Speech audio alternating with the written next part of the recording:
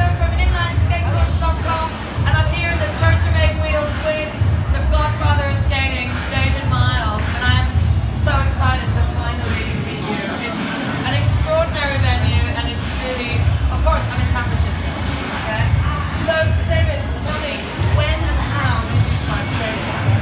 Well, I was skating as a kid, with my sisters at the roller rink. But I didn't consider myself a skater then. Okay. When I first came to San Francisco, that was '79. And about my third day here, you always go to the park. What's going on? 79, so that's an important anniversary we have going on this year. This is our 40th year. 40 years. Oh my God, that is So extraordinary. I basically started skating my third day in San Francisco. Wow. Because at that time, you had 20,000 roller skaters every Sunday in the park. Wow, It was of course, it was the height of the roller skating thing. boom. Yeah, it was. Wow. Okay, so you're on quads right now. Do you ever skate on inlines? Or are you just a quad? Yeah. Like I said, you use the right tool for the right job. If I'm here, skate, dancing, stuff like that, quads are better. If you're going somewhere, point A to point B, Friday night skate, stuff like that, inlines. You gotta have them, or you'll be the last one. Absolutely. So who wants to be the last one? I always say street skating in quads is hard enough as it is.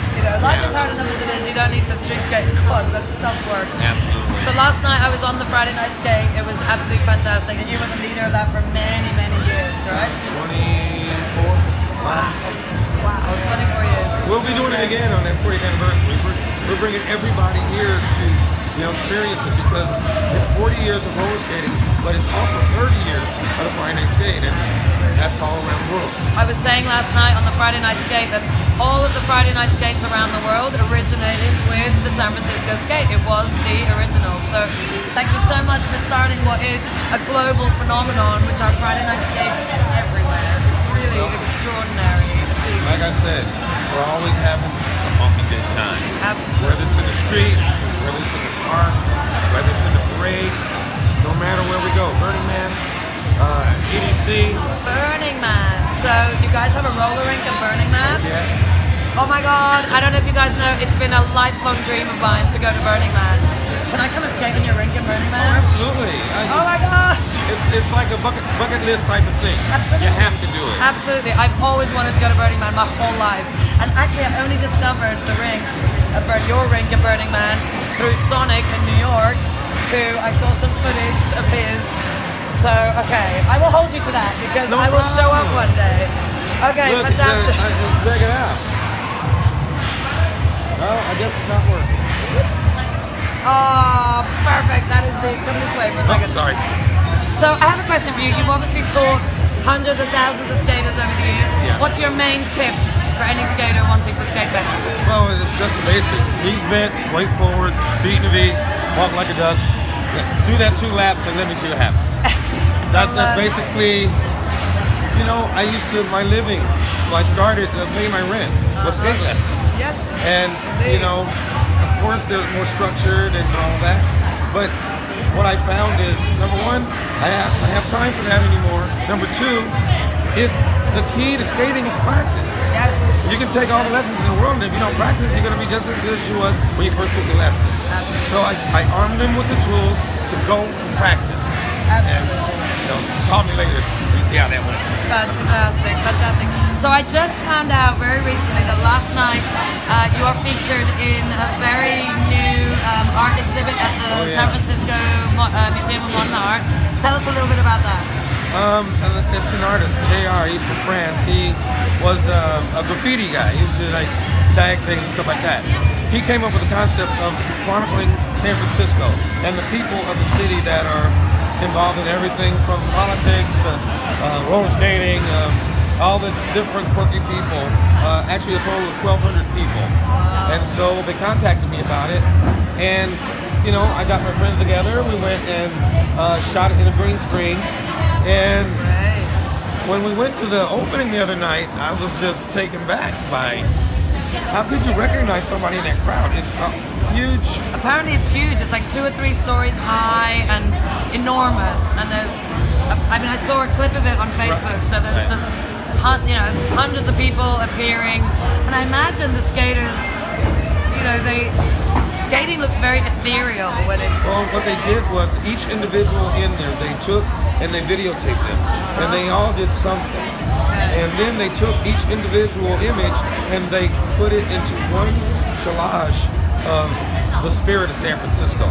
All of those people, they have Draymond Green, they have Willie Brown, they have all the mayors, the Tamale lady. I mean, these are people in San Francisco that we all know and love.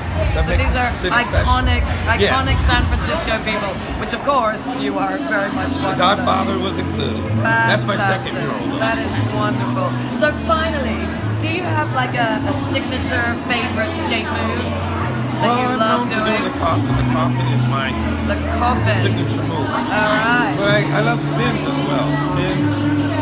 2 foot, 1 foot. What's your spin? 2 foot, but with speed and raise a hat.